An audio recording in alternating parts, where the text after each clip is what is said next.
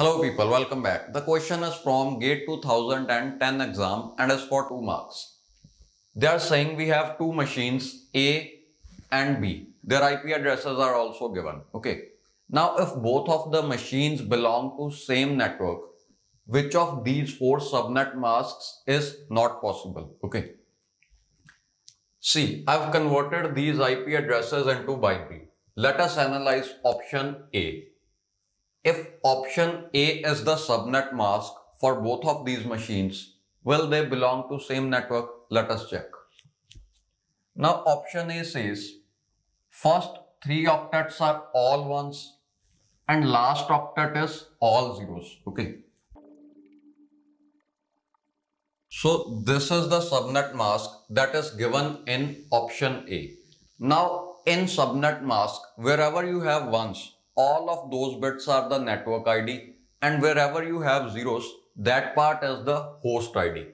So all of these bits are ones. That means we have all of these bits in network ID, and last octet, these 8 bits, they are host ID. Okay. This means in given IP address, this part is the network ID. Okay. So you can see it is 10.105.1. For this one also it is same 10.105.1 because first 3 octets are exactly same. So according to option A, if we try to find out the network ID for A and B is same. So option A is acceptable. Okay, this can work. Now let us analyze option B. Option B says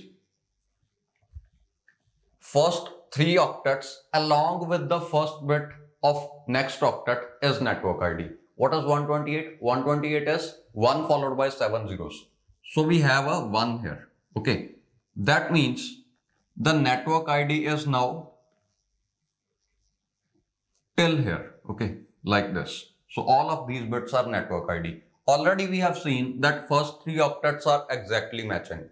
But now this one more bit is considered in network ID. Okay. This is 0 for A as well as it is 0 for B also. That means still the network ID is same. You can analyze this pattern of first 25 bits. Okay. 3 octets plus 1 bit. It is same for both A and B. That means this one will also work. Already we have seen this one is working. Now let us analyze option C. Option C is 192. 192 means double 1 followed by 6 zeros. Okay. This means starting from here, the network ID goes till this point. Okay. That means first 2 bits of last octet of IP address is part of network ID. So already you have seen that first 3 octets are exactly same. 10.105.1. That side also 10.105.1. Now these 2 bits of the last octet are part of network ID. It is 01 for A as well as it is 01 for B also. Okay. So option C will also work because according to this subnet mask, the network ID of both A and B is still the same. Okay. That means answer will be option D. Okay. This will not work because here we have 3 bits from the 4th octet as part of network ID. For A, these 3 bits are 011, but for B, these 3 bits are 010. Okay, so this will not work because the network IDs of machine A and machine B are now different. They were saying that both of the machines belong to same network, but this will not allow both of the machines to be in same network. Okay. Now let us also find what will be the network ID of A as well as B if this one is the subnet mask. Okay. See, 224 means first 3 bits are 1.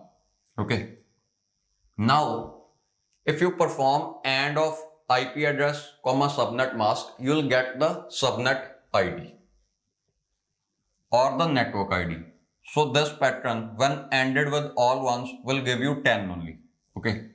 This pattern when ANDed with all ones, you will get this pattern back. Okay. The result of AND will be these bits only. And this is 105. again 1. Okay. And if you perform AND of this one and this one, you are going to get 0, 1, 1, 0, 1, 1, followed by all zeros. Okay. So this is 10.105.1.32 plus 64 is 96.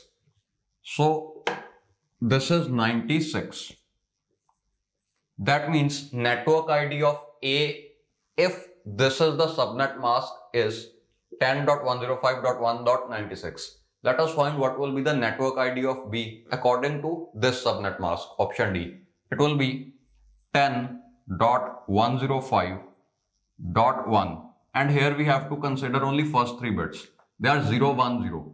All of these bits, they will be 0 only. Okay, so 0, 1, 0 followed by 5 zeros. This will be 64. Okay, so their network IDs are different. Here we have 64 in last octet, here we have 96 in last octet. That means if both of these machines have to be in same network, this option D can never be the subnet mask, which is also the answer to this question. Thank you very much for watching this video.